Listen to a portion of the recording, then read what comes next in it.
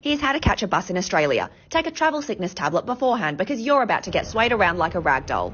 While you're waiting, wonder whether you've missed the bus or whether, like your mum at graduation, it's decided not to show up. When you're on the bus, open Google Maps and follow the blue dot because you're an idiot who can't recognise your stop.